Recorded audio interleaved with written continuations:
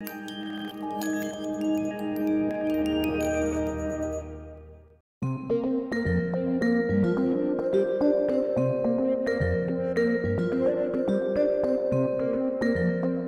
spring sale here in Geneva on the 14th and 15th of May this year is our 6th annual sale of magnificent and noble jewels.